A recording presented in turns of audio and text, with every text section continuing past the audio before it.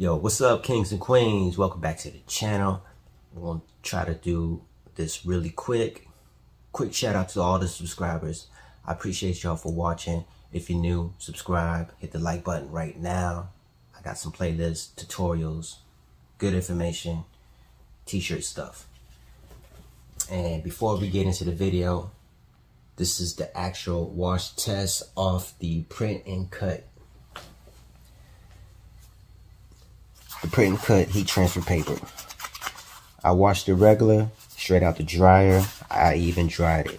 Okay, I will wash this like a normal person will wash their clothes. I don't do this. You know, I turn the shirt inside out and out. Pretty much 99.9% of the time, hang my shirts. Now dry them in the dryer. But as you can see, it's still vibrant. It's still popping after the wash and dry. This is sublimation. This goes through the dryer and the wash. This is 100% polyester shirt. So you can still see a comparison. Okay. Now get into the video. If you saw the print and cut heat transfer paper, I use this mat. This is the Cricut mat and the Cameo 4. Okay. Now, I'm going to show you the hack, how to cut it up. That way, if you're in need of a mat, say your Cameo mat's not sticky no more, this is an option. Or if you have to go to the store or order online based on price, and you just need to save a few dollars, sometimes the Cricut mat might be cheaper than the Silhouette mat or vice versa. But if it's cheaper and you want the Silhouette mat, then get the Cameo mat, whatever. But if you want to do the hack and you just like the Cricut mat for whatever reason, use this. You'll need a good ruler or T-square. This is a real, it's not a crafting T-square. This is something that men in the house, so to speak, uses on some other stuff. You need a good cutting tool. I'm using a box cutter.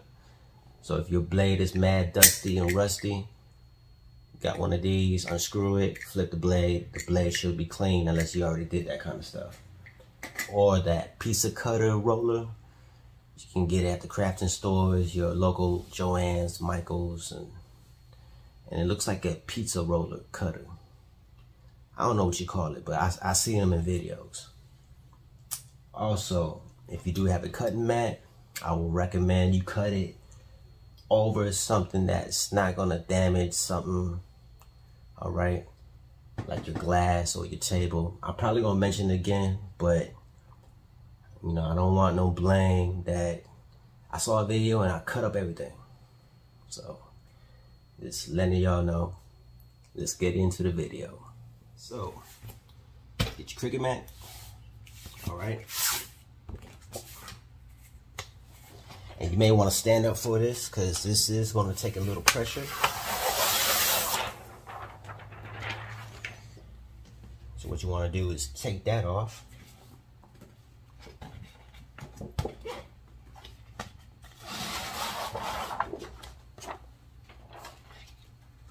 And you're going to take off the sticky protector over this. Find your number 1. And you carefully want to match up the 1 square with the 1 square. Okay? The 1 square right here, you match up the 1 square right here. Just lay it over.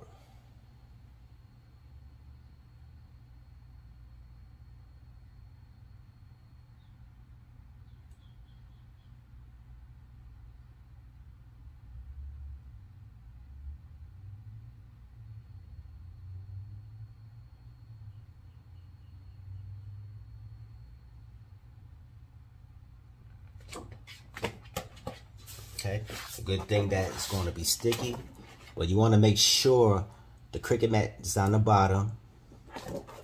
The Cricut mat's on the bottom, and you ain't going to see no white. So it's not going to be super perfect, but it's going to get, you can actually take your time and get it as much as you want.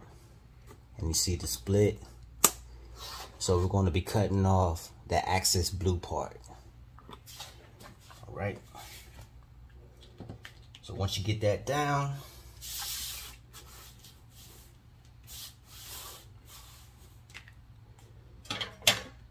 take your T-square.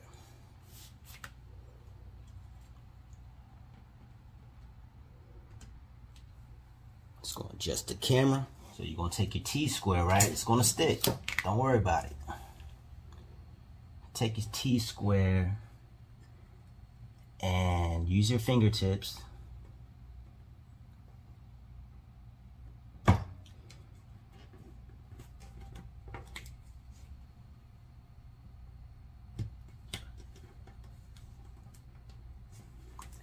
And you want to align it to the edge of the Cameo mat. Okay, you're going to have this little blue line, this little blue plastic part of the Cricut sticking out. And as you can see, you don't see no white because the Cricut lines are white behind the squares. Okay, so once you get everything lined up,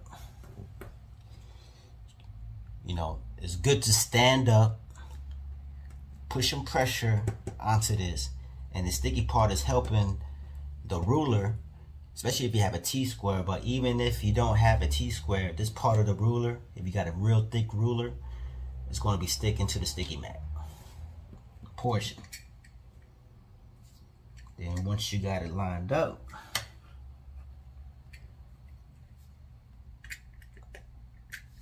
you got to be careful because it rounds off, right?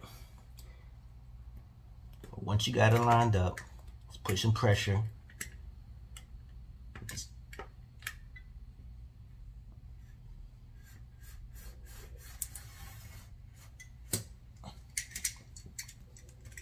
And then if it doesn't come off the first time, just hit it one more time. There you go.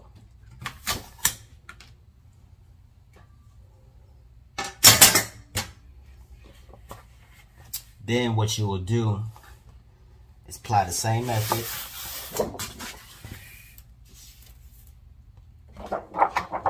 Turn this over.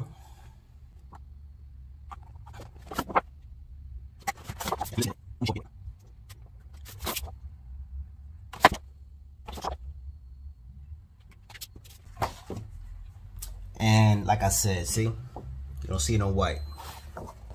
See the little white numbers, but that's different.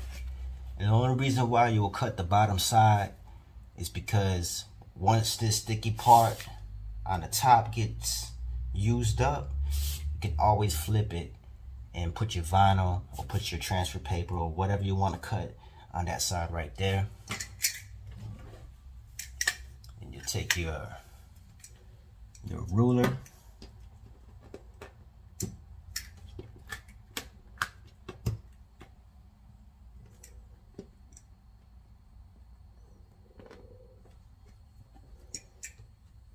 Alright, make sure it's real good to the edge.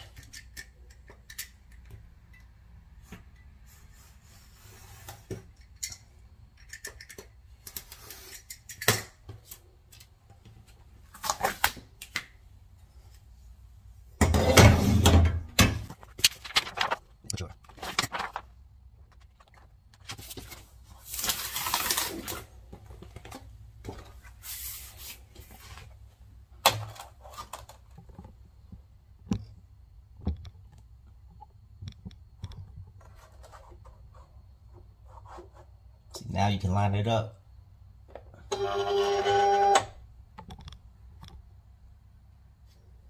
Now it lines up. So if you have a registration mark or whatever vinyl, you send it through the computer back to the Cameo. You'll be good to go. So that's it for the video. You know, again, if you're new, subscribe. I appreciate you. Quick hack.